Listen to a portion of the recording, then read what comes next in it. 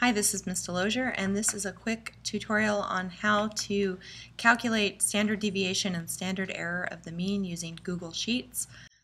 So we're going to take the exact same data set that we worked on calculating the SEM and the standard deviation in class, and we're going to go ahead and we're going to enter that in. So the first thing you're going to do is on your iPad, you're going to open up Google Sheets, which if you have not added, you need to go ahead and download that. And we're going to create a new sheet by clicking the plus, and I'm going to call it, I'm going to call this one germination of seeds because that's what this data is. But you should call yours something else because you haven't done a germination of seeds lab this week.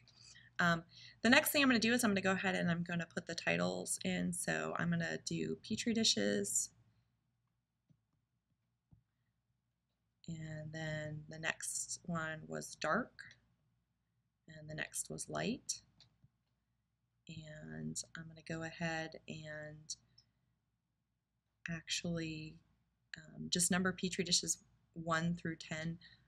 I know that we actually had the treatments set up as 2 dishes each, but I'm just going to go ahead and, for the purposes of being fast right now, just label them just one of them, because otherwise we'll be here all day.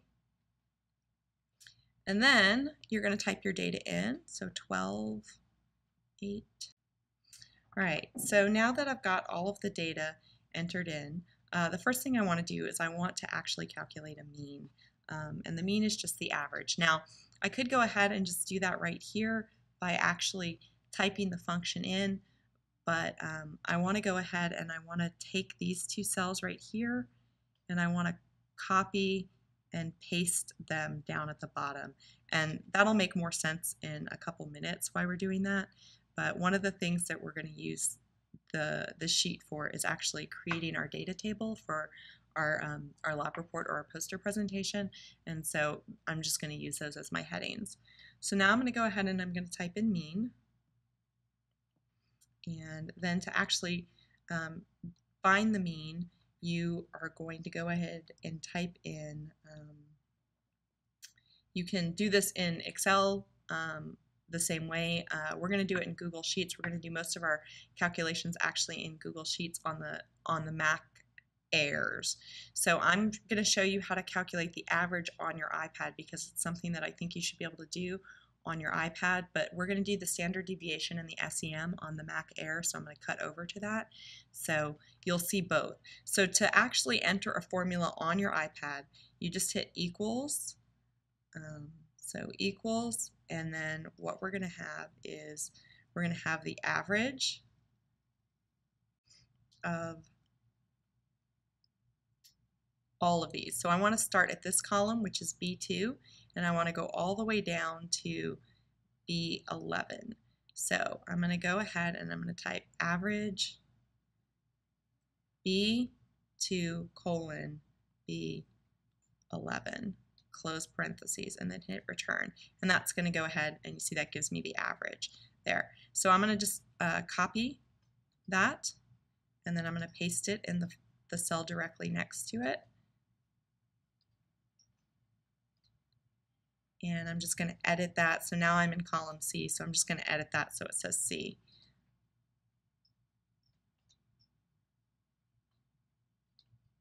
And so you see you can go ahead and you can type your formulas directly into the iPad, but it's a lot easier to actually do the formula manipulation in the full version of Google Sheets. But you can easily get your data typed in on your iPad. So I'm going to go ahead and now I'm going to open up that same document on my Google Drive. So it's going to be in my recent, hopefully, germination of seeds. And so I'm just going to go ahead and I'm going to switch to that. So now what I'm going to do is I'm going to calculate the standard deviation. And I'm going to do that by using the standard deviation formula or the standard deviation function. So all I'm going to do is type equals standard, and you can see it's already identified standard deviation. So I just click there, and then I want to go ahead and I want to select all of the cells that were in that range. So I want everything there. And then I hit enter, and that's going to give me the standard deviation. And then I can actually highlight here and drag across, and it will give me the standard deviation for my other data. Now, to calculate the standard error of the mean, remember, is equal to the standard deviation divided by the square root of n. So the number of data points that I have, the number of x variables. So, or not x variables, but these. So I've got 10, right? So it's really just going to be my standard deviation, 4.19, divided by 10. So I could just type that in, but we're going to do something a little different. That way the sheet's a little more usable if you added more data. So instead I'm going to hit equals, and then I'm going to type in the location of the square or just select that square. So I'm going to select that square, B16, and then I'm going to do divided by, and then I want the square root function, so SQRT is square root, and then what I'm going to do is I could type in 10 right here. And in fact, I'm going to just type in 10 on this one so you can see what happens. There you go. I've got the standard error. On this one, I want to show you a different function. So on this one, I'm going to have the standard deviation. So C16 divided by the square root of, so now I'm going to use what's called a count function. So let me make this a little bigger. I'm going to use a count function, so I'm going to type count, and then it's going to give me another parentheses. And then all I do is I highlight all of my data points, and then I hit enter, and it's going to, you see the function up here, it's C2 through C11. So it's counting how many things there are, C2 through C11, which is 10, rather than me typing the 10 here. So now if I went in and I added more data points in this area, it would go ahead and it would automatically adjust that, and I wouldn't have to manipulate the formula. So I could go ahead and I could make this into a little table right there, and I could do some formatting on that table to go ahead and make it look nicer. I could go in here and highlight these, and I could go to format number, and I could go to number here, and that would go ahead, and by default it's going to set it to 2 decimal places. So I could go ahead and do that to clean my table up. If I really wanted to, I could insert a row there, or a column there rather, and now I could like screenshot that and just input that as a picture, or cut and paste it and input it into a lab report as a table.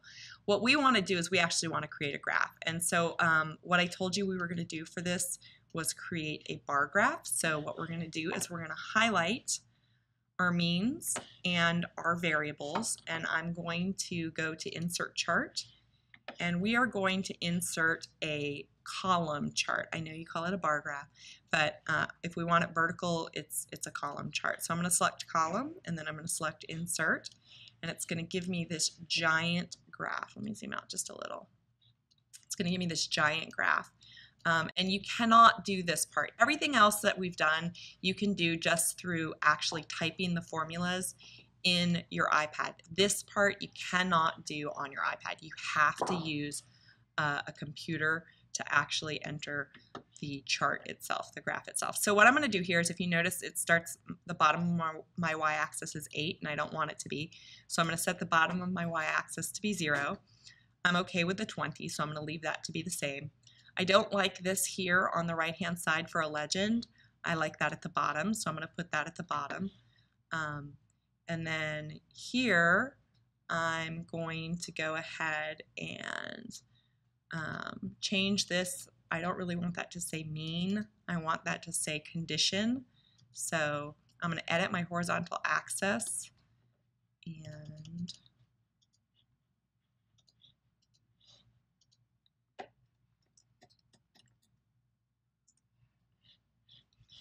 do that.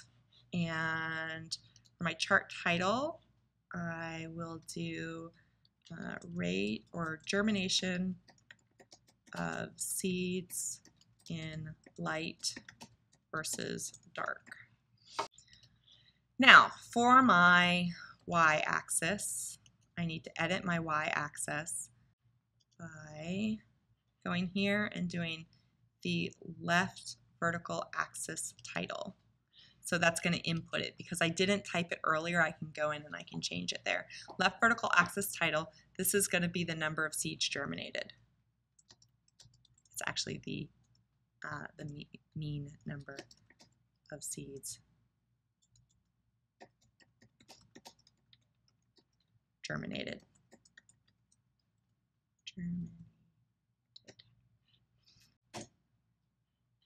All right, now I need to put error bars on here. So this is the way I do that.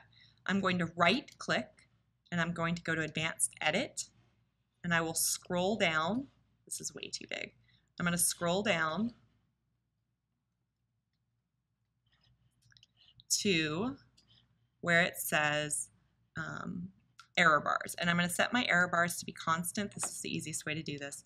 And I'm just going to get rid of this 10. And instead of 10, I'm going to just type in what it says there. So I'm going to type in 1.33 and update, and my error bars miraculously appeared. You actually don't have to hit update right away. You can go ahead and you can actually just tab out of it and then do the next one. So for light, I want my error bars to be constant and 1.05.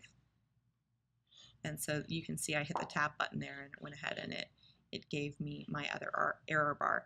So now I have my graph. And when you're ready to go ahead and save this, the easiest way to deal with this is to go ahead and just go up here to Save Image, and it will ask you what you want to do with it, and just click Save the File. And then once you have that file saved,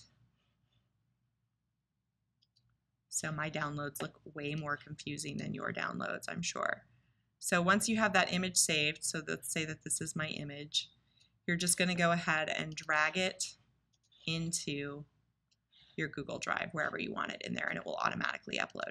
So I hope that helps your confusion with calculating the standard error of the mean in Google Sheets. The standard deviation by default is going to show up.